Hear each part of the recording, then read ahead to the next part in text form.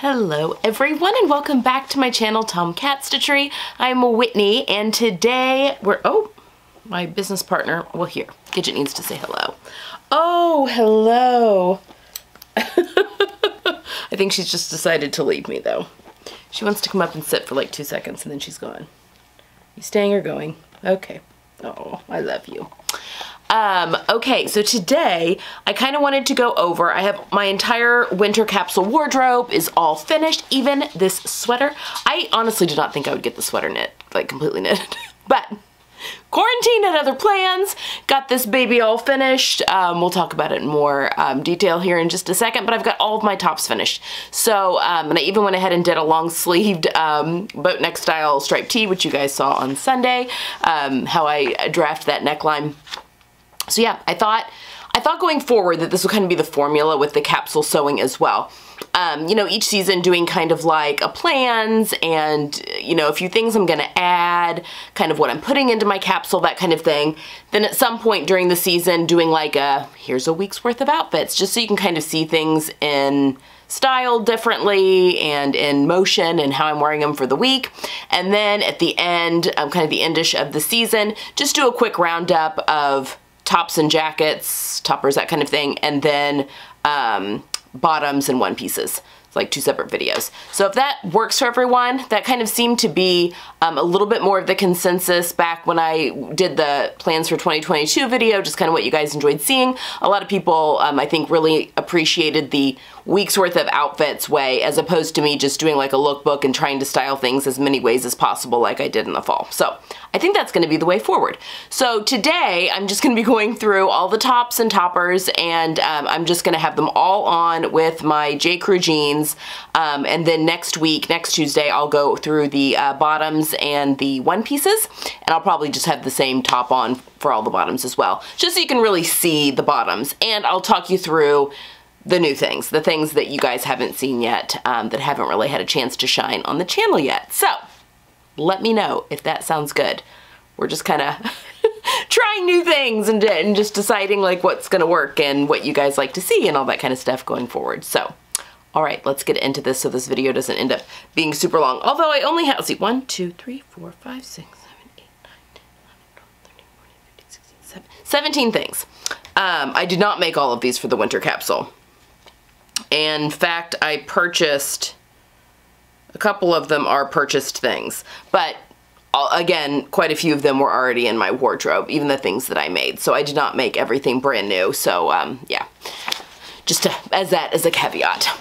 So let's get into it. I am going to, instead of having Lena here and me putting things on Lena, I'm just going to put video of me in motion in the top, and then I'll do just a picture, a freeze frame, so you can really see what the garment looks like on me, and I'll make it as big as I can without like covering my face. Okay, so far I have just really enjoyed, I've already mentioned it here on the channel, but how much I have enjoyed this winter capsule. And I don't know that it's necessarily the pieces that are in it this time, or the color palette, or whatever, because I've enjoyed that in the previous ones. This was my 4th one that I've done, and I'll leave a link down below. It's the Everyday Style, and her capsules that she puts together, just to kind of explain those a little bit, because I've actually had a couple of questions on that as well. What they are it's meant for you to be shopping, not making, but you know, I use it as inspiration for making instead of shopping. But it's a list of a whole bunch of links for everything. She reuses pieces a lot from capsule to capsule. She puts together a color palette that you can easily find in stores for that season. And then not only does she have like multiple links for each item, but then she, if you do want to buy things. And I've bought things from the links and asked for a couple things for Christmas and all that kind of stuff. But then she has a whole thing where she puts all the different outfits together and shows you how to wear them and what accessories to put with what and which shoes look best with which bottoms. You know, that kind of thing. And then she'll put together a travel wardrobe if you're going to be going on vacation, where you have, you know, she picks out like, here's 10 pieces that would be great for a travel wardrobe. She'll put together an essential wardrobe. If you're wanting, you know, more of a minimalist and you only want a very small wardrobe, she'll put together just a very, I don't even know how many pieces. The normal capsules are anywhere, I think, from 35 to 40 pieces, and that includes jewelry and shoes and bags. And then, yeah, she does something even smaller called the Essentials if you just want the Essentials. And then she even does one for work. So if you're, which isn't new things, it's just she's picking out, like if you're only wanting this capsule because you're going back to the office, for instance, my sister went back to work and she purchased the capsule and really only focused on the pieces that were like work appropriate. So she had that broken down, like if you're only wanting this, you know, for work, for instance, these are just the pieces that you kind of need, that kind of stuff.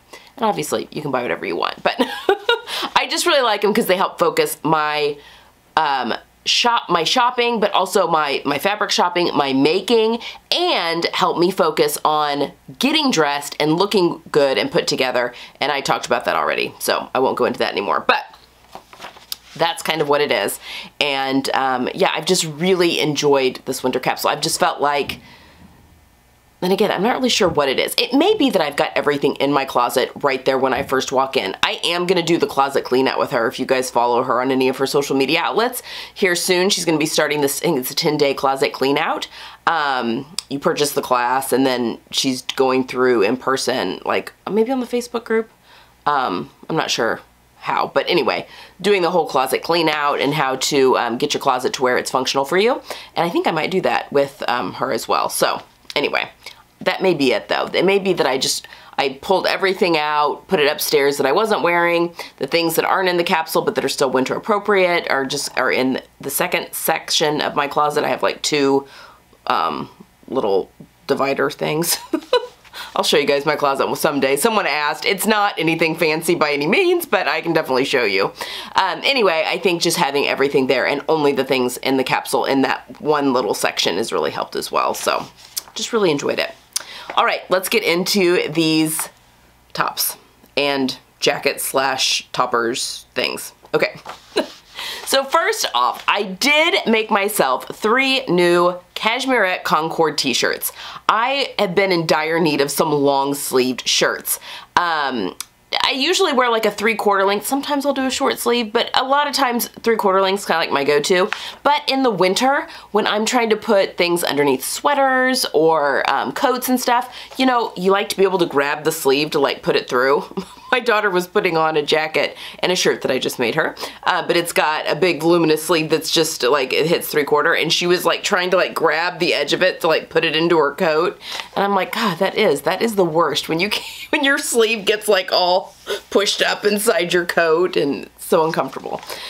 So I do enjoy long sleeve shirts, number one for warmth, but also just, I wanted some with actual long sleeves. So I made a navy one in a cotton jersey from, well, both the cotton jerseys are from, the solids are from Style Maker Fabrics. It's one of my favorite cotton jerseys. And then the third one is from Minerva. And anyway, I did one with the V-neck, the navy one with the V-neck, which I don't think no, I have. I've made the Cashmerette V-neck. I couldn't remember if I've done her neckline before, her V-neckline before, but I just think that it's lovely. And I know that I've made it before because I noticed it was a little lower than I wanted it to be. So I raised it an inch, which was I just raised that point an inch and then took that amount out of the neckband so that it would still stretch and fit really nicely. And I think I got a nice fit on there. But yeah, a navy V-neck t-shirt, needed one, very basic. It wasn't super fun to sew or anything, but I needed it, and it's really gone the long haul in my wardrobe so far. The second one I did was a scoop neck in ivory. It's the same fabric as the navy, just in the kind of vanilla, should you call it vanilla? Ivory colorway, but I wanted a white, cream, vanilla, whatever is my white. I have a warm undertone, so I don't wear bright white, but cream is kind of my white. So I wanted a light colored t-shirt just for layering and all that, you know, again, I wanted a dark one and a light one. So a navy and a cream one, because I don't wear black really either. Although I did throw in a pair of black pants into this capsule. First time for black in my wardrobe in a long time.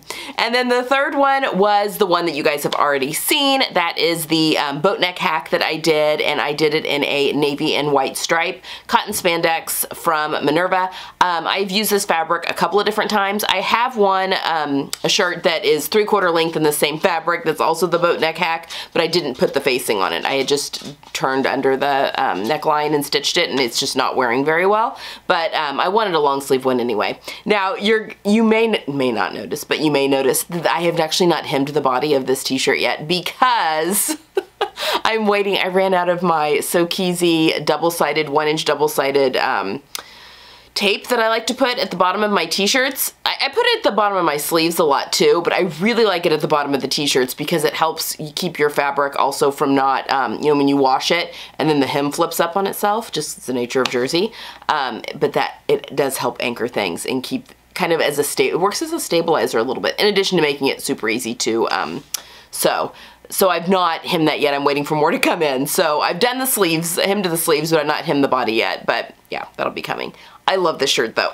It's gonna get so much wear and into the spring as well, because I'll still wear a long sleeve shirt well into the spring. And we'll see how well this the other 3/4 one holds up. I mean, it may be time to replace it as well with the faced neckband. I mean, how many navy and white striped boat neck shirts does one need? Just fits into my style. All right, the next one is my corally warm pink fause that I made, my itch to stitch fause. I have a sew along on this, and this was kind of I was kind of being a little bit general with the pink that was in this capsule. Hopefully I've already put the colors up so you can kind of see the general colors that I'm working with. This was the pink that I was kind of, the color of the cuffs here, that I was really kind of wanting, like the warm pink, which is the pink that I can wear.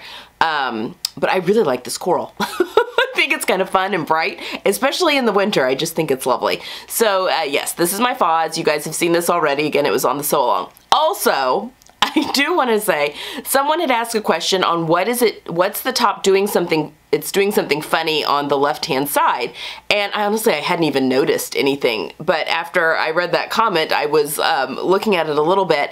And yes, my cover stitch gathered up the fabric a little bit in this one section there on the left-hand side when I was top stitching that seam allowance from the neckband down, and it's just done something kind of weird there. I mean, it really doesn't bother me that much, but someone did ask, so if you're wondering what's going on there, that's what happened. It kind of gathered up a little bit with the cover stitch. I could unpick the cover stitch and do it over again, but I'm not going to. So I'm just gonna wear it as I have been. I have been wearing it as is. But if you're wondering, that is what happened there on the left-hand side. So yeah, it's just one of those things. Yeah, see, sometimes things happen in sewing, and not all the time do you need to unpick them.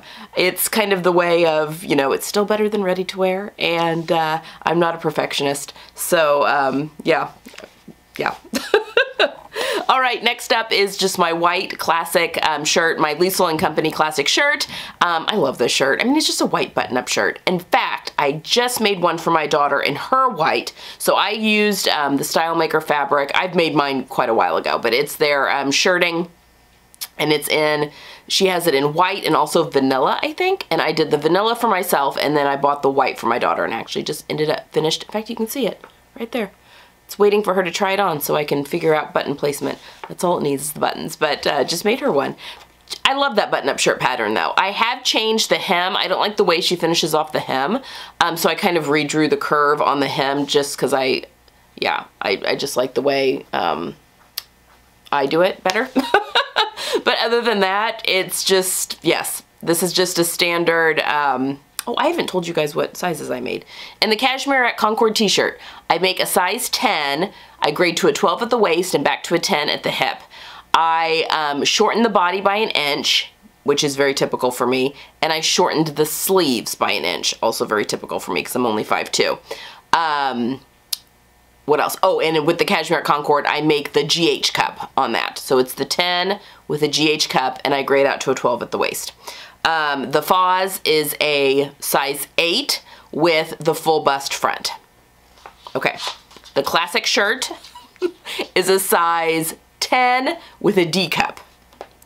Okay, next up is my chambray shirt, or denim button-up shirt, I guess, which is my Vogue 8772. I did a whole series on this shirt pattern back last spring. It was a 1 pattern 3 ways. This was the one that was made just, I guess it was just, no, I made the pussy bow blouse from that pattern too. Anyway, it's just your standard button-up shirt. I did do a full bust adjustment on it, but this is the size 14 with a full bust adjustment. I think I added 2 inches, 3 inches maybe 3 inches across the front, so 1.5 inches on each side. I don't really remember. I'll pop a video or link up to the video for you to look.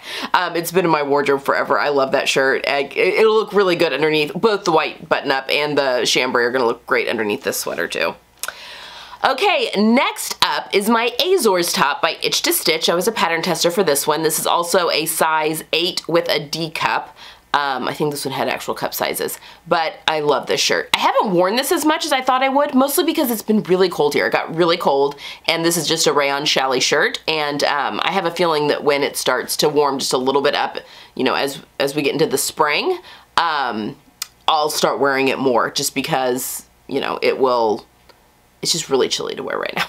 I'm wearing all the sweatshirts and cozy knit tops and all the layers right now. So yeah, I mean, I have worn it, just not as much as I kind of thought I would, but I think once the weather warms up just a little bit, that will be pulled out a lot more. But it's a great blouse. I love that pattern. It's such a good one. And the fabric is some of my favorite fabric ever.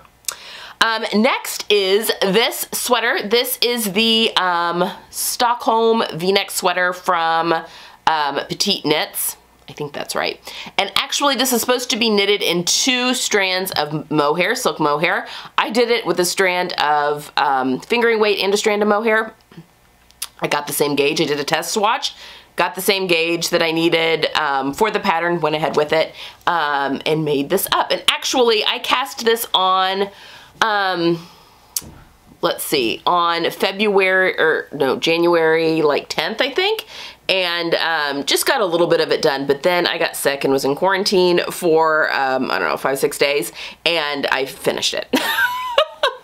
Now, I'll talk more about this. I'm gonna do a what I've been knitting video because I also finished a sweater for my daughter in January that I had cast on in December, and I'm currently working on a button-up sweater vest for her, for my daughter, and so I'll probably wait until I finish that, and then I'll do all 3 of these in a little bit more detail. But I was worried I was gonna run out of yarn, and the variegated yarn was one I got on sale that was being discontinued from Miss Babs, and so I bought the 3 skeins that she had, and I was getting really nervous I was going to run out, and I may have been cutting it like really close, but I didn't want to sacrifice any of the length of the body. I wanted it to be the length it was, so I went back and got a solid color that was the same as the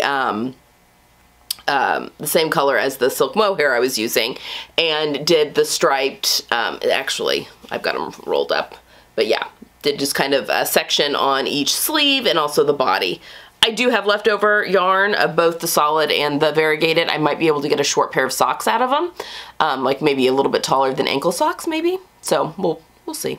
But yeah, it's gone into the stash for now. So yeah, I'll talk more about this going forward when I do a what I've been knitting type of video later. Next, a J. Crew camel sweater. This is a cotton and wool blend sweater, the teddy sweater. I actually had their teddy sweater, which is all cotton, from the spring. It was from J. Crew Factory. Loved it. It was just a really great little lightweight sweater, so I got this one. This has shrunk up a little bit. I mean, the wash instructions say to wash it in the washing machine, which is what I've been doing on a delicate hand wash cycle in cold, and then I'm letting it line dry. But I do feel like it has shrunk just a little bit in the length. But, you know, I love the color. The color is so good, and it's still great for layering. It's a lighter weight sweater, but this one's got wool in it. Next is my Lands' End cream cashmere sweater. You guys have seen this quite a few times. This is quite a few years old. Love it. I love the crew neck. It's just like another little layering top. Next is my Cashmerette Stanton, the evergreen colored one. The one, gosh, Scribbles, I think is what it's called. Or, it doesn't matter. It's Ponderosa is actually the name of the background color. I just can't remember what the print is. But this is the Stanton hoodie. You guys saw this in my Stanton hoodie video, and I've been wearing my other Stanton hoodie as well, even though it doesn't technically fall into the color scheme here. I actually really like the other one, the other kind of a terracotta colored one with my cranberry colored Fortuna pants, because there's a little bit of that color in that sweatshirt. I've been wearing them both a ton. Love them both. But yes, the evergreen colored one has been, yeah, it's just a really great staple. It kind of walks the line between sweater and sweatshirt. So I'm really loving that look as well. I really love that pattern. Next, my Bainbridge pullover. This is Itch to Stitch. This is like over a year old as well. I was a pattern tester for this way back when the, maybe about this time last year when the pattern was released. It's just a great little throw-on jacket, and I've been wearing it as a sweatshirt kind of. So just throwing it on over a long sleeve shirt, that kind of thing, and I get a lot of compliments on it. The Liberty fabric there at the, you know, neckline and stuff, and at the cuffs is a yeah, I love that pullover. Also, my navy Constellation, my Love Notions Constellation sweatshirt pullover, quarter zip, whatever you want to call it. I've been wearing this a ton too, and I've been wearing it like a sweatshirt as well. So less as a jacket and more as just like another layer. I like to zip it up a little bit and then, you know, turn the collar back on itself so it looks like a collared sweatshirt, kind of.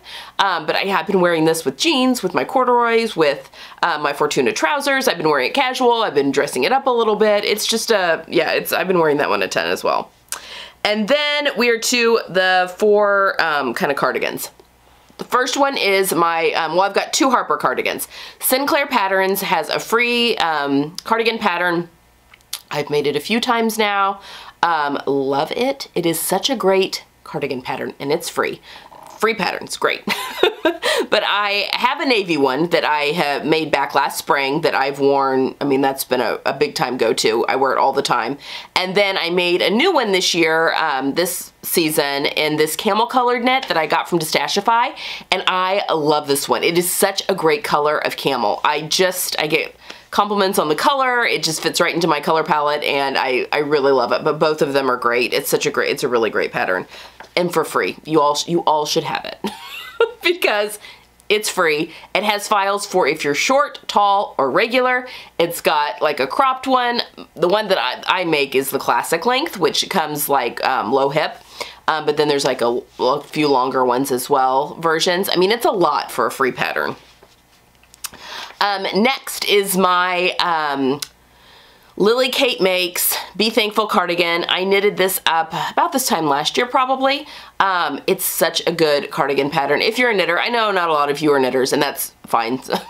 You don't have to be. But it is one that I knitted last year, and I've been wearing it a ton. It kind of, the brown camel-y color is perfect, and I've been wearing it. I love it over the striped top. I love it over the solid tops. I haven't worn it over any collared shirt yet. because it's really warm. It is a merino blend. There's other stuff in there though. It's just a very, very warm sweater. And it will toast you up super quick. So yeah, I have to be careful what I wear underneath it, or I do get really hot. And then finally is my, also a Vogue 8772. This one I hacked, and I'll pop a link up to that video so you can kind of see how I did that. But this is my shacket, my cranberry colored shacket, and I have been wearing this one. I didn't wear it very much at all after it was made last year for no real reason. I don't know if it just spring got there and I was kind of over that color because I was ready for brighter colors or what, but I have been wearing it so much this winter, which is great. But yeah, I just hacked the button-up shirt pattern from Vogue, the 8772, added pockets on the front. I used, this is a rayon jacquard, I think is what it was. I got it from Style Makers, gosh, probably a year and a half ago now. But it's kind of thicker a little bit, so it makes a great little shacket, and I wear it like a cardigan, and I've been wearing it a ton, and it's so fun. So there you have it. Those are my tops and toppers slash jackets, layering piece, whatever you want to call it, for my winter capsule. So that is kind of everything. And yeah, well, see, I think the spring is being released the beginning of March 8th, I think, maybe is what she has said. But I'm really keeping my eyes peeled. A lot of times she'll start to hint at the, you know, showing pictures and stuff of the color palette, which is always a lot of fun. And then I can kind of, you know, you can kind of guess a little bit like what types of garments are going to be up there. so I can start doing a little bit of fabric shopping and getting, you know, a few things. Not that I need to do any fabric shopping. I've done so much fabric shopping recently.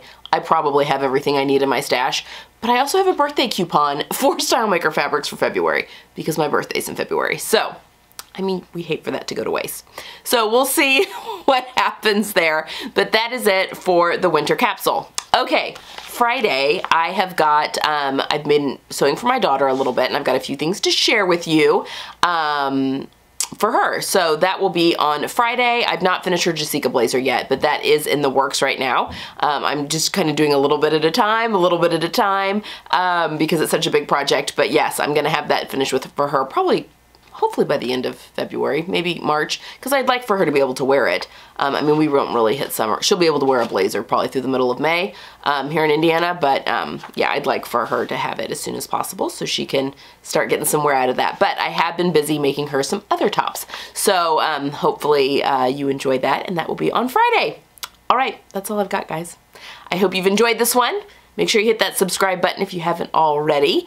And yeah, I'll see you guys again on Friday. Bye.